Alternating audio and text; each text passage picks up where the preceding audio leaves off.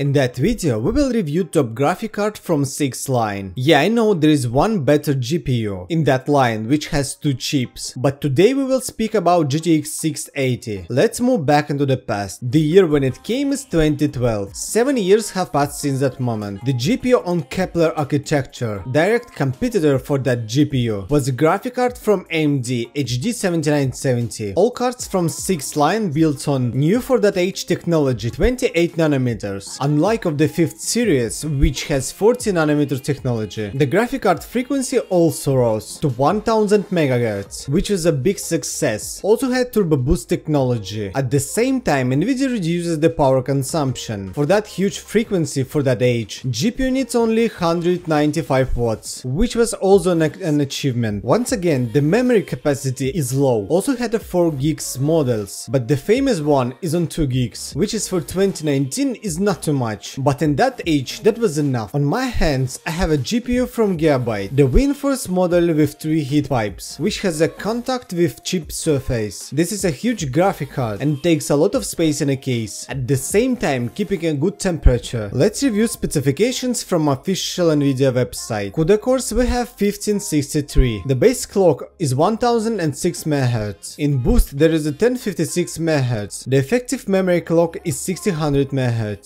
Standard memory speed is 1500 MHz. Memory capacity is 2 gigs of GDDR5. Memory interface width is 256 bit. Maximum TDP is 195 watts. As I said before, I have a version from Gigabyte. Model WindForce has factory overclock. The core frequency in boost 1137 has 1/8 and 1/6 pin input. The graphic card also supports SLI, officially working with 3 GPUs. Unofficially can work in a quad SLI mode. 4 inputs from monitors, which means you can pair 4 displays, 2 DPI, 1 HDMI and 1 DisplayPort. Let's talk about test station. AMD Ryzen 7 7000, overclocked on 3.7 GHz, memory RAM in total 16, 2 sticks on 8 gigs each in double channel, working on 3200 MHz, all games working from SSD, and the power supply 750 watts. I also overclocked the GPU, though it already has a high factory overclocking. It was pretty hard to get more frequency, so for core I added 60 MHz and 150 for memory. This is a small overclocking, but the frequency is a high by default and the temperature looks good anyway. I exclude CSGO from our test because there is more than 100 FPS in there. I recorded the video by using video capture card, so there is no any impact on the final FPS. The first game on our test is Fortnite, all on high and full HD resolution. The average FPS is 80, which is personally for me is enough. I think that on middle low settings you can see over 100 FPS, which would be good for gaming type monitors. The frame graph and time looks good, no any lags confirmed. The game runs well, so for Fortnite that graphic card is enough, I believe.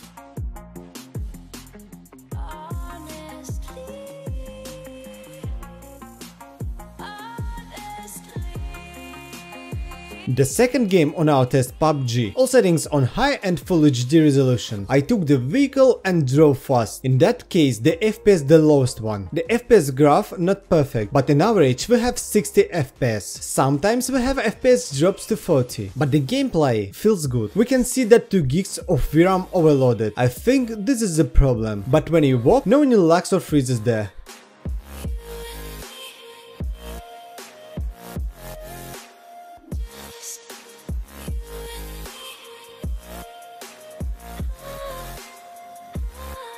The Witcher 3 on our tests, all settings on high and full HD resolution. Fireworks turned off. The frame graph looks bad, tons of pulsations and macro stutters, but inside the game feels fine. Sometimes I had rarely micro freezes, so on my opinion you can play like that. The average FPS is 43, inside the battle FPS lowered 32, and the graphic looks even worse, so we have a minimum 30 FPS here on high settings, but I will choose middle settings for more stable FPS.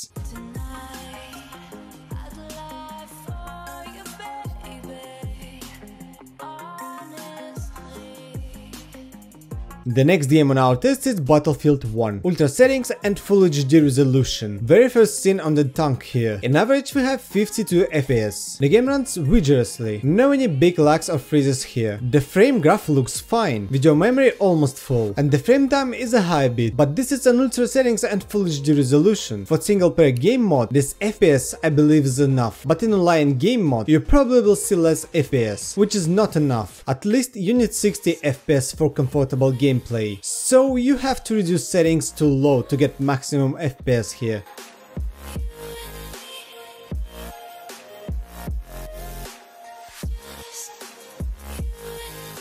And the last game traditionally is Metro Exodus. The game is very hard for any GPU. 900p resolution, and here is I forgot to turn off vertical synchronization. But actually that was a good decision, because in other way it was a tons of pulsations on FPS graphic. I checked without vertical sync after the video and FPS was higher, but the gameplay was worse. So in average we have a 33 FPS, into the battle 26-ish. If you throw molotovs everywhere you will see 22 FPS. The FPS time is high. Frame graph also looks bad, but you can finish that game with that FPS, cause in other locations you will see more FPS, because there is one of the most hardest locations in the game.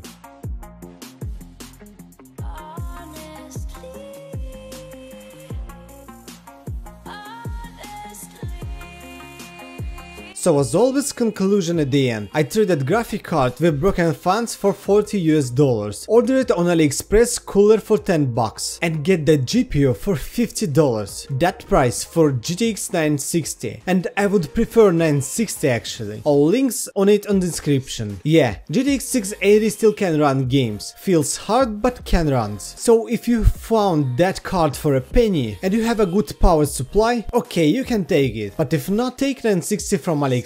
Thanks all for watching that video, hope it was useful for you. Do not forget to subscribe on my channel and see you in the next one.